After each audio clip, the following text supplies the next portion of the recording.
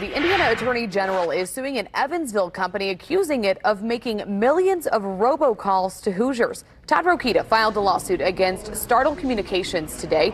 He says that the company acted as a gateway into the United States for robocallers in India, the Philippines, and Singapore. Rokita says Wanda Paul and OBG Chowdhury ran it out of a trailer. And he says that his office discovered it after gathering evidence from thousands of complaints.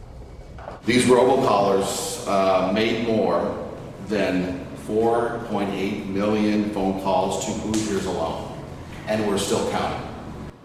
Rokita says he hopes the lawsuit will stop future scammers.